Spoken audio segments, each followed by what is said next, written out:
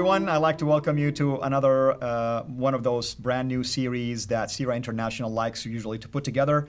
And this particular one is going to be a very special one. Here's why. Because I have two fabulous brothers in the Lord. My dear brother, Dr. David Wood and Sam Shamoun, two, in my view, of the top Islamic apologists that I've ever dealt with or at least learned from, as I was myself learning how to become an apologist. And we, as apologists dealing with any issue related to Islam or outreach to Muslims, as both of you might know, you'll discover quickly that our Muslim friends tend to use the Bible as a form of defense sometimes. Either they use it to attack the Bible or use it to defend an idea or a thought. But most of the time, if not all of the time, they end up taking passages out of their own context. Sometimes taken out of context within the passage itself, within the chapter itself, within the book itself, but within the Bible in general. Therefore, we've decided to start a brand new series. We're going to call it Scripture Twisting 101. And for this reason, I brought these two fabulous brothers to be able to develop video series, one video at a time, that will talk about one passage at a time. So every video will deal with one particular biblical passage that has been taken out of context. So, brothers, what do you say about this?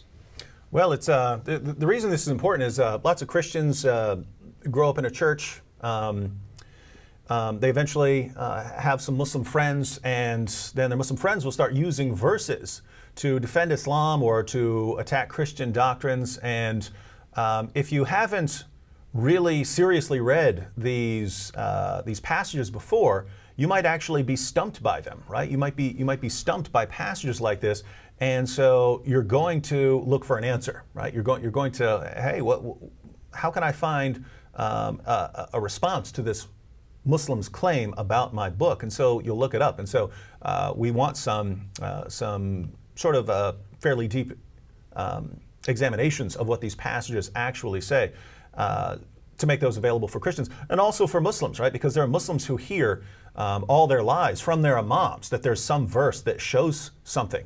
Mm-hmm. And some Muslims will actually, most unfortunately don't, but some Muslims will actually eventually look them up. What does this verse mean?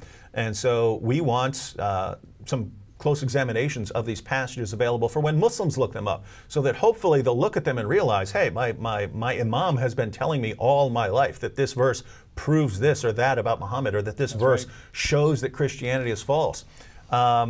And then we want to take them through what the verse actually says and what the verse actually means in context, so they can realize, wait a minute, my imam has not been telling me the truth about what's in the Bible. Yep. And Sam, you deal with Muslims all the time. Yes. But tell us, why is this particular series, a passion of yours? Oh yeah. Well, I just want to thank the Lord Jesus Christ for bringing us together and fill us with the Spirit to be used to magnify His name.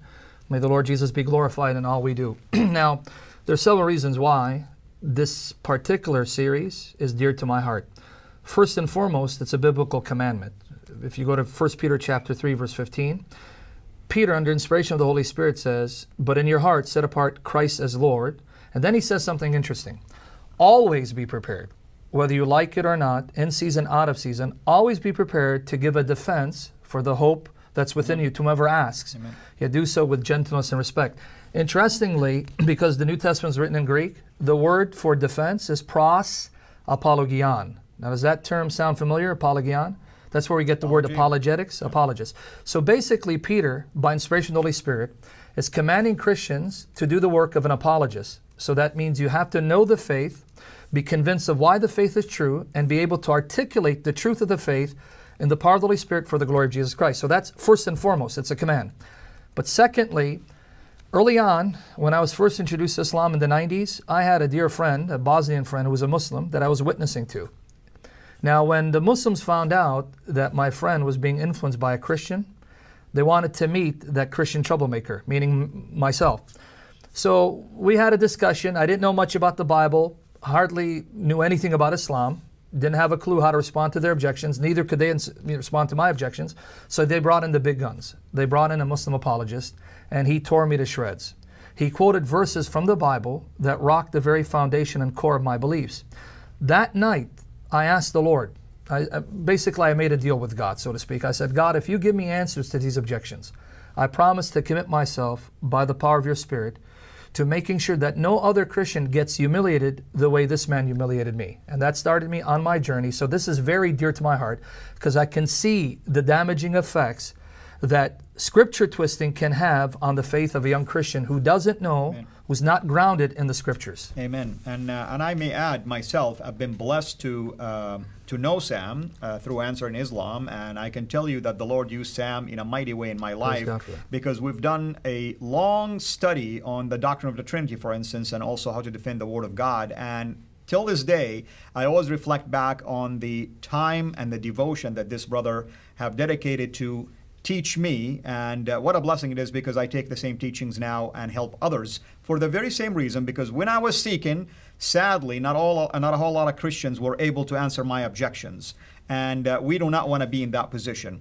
We stand on solid ground, solid foundation, that's the Word of God, and we need to be able to articulate our argument from the Scripture first, and we want to help others who take the Scripture out of context to understand that there is a problem if you do it this way. And may the Lord use you, of course, to correct their misunderstanding and, most importantly, bring our Muslim friends home for all of eternity so that they may enjoy the same salvation that was given to us for free. So this is the gist of this series, and we hope that you will find it to be helpful to you as yet another tool in your toolbox. And join us starting next video with different basically passages that we will tackle one at a time. Until we meet, have a blessed day. Thanks for watching. Make sure to like and subscribe so that you don't miss future videos. And please consider becoming a patron on patreon.com/Sierra International.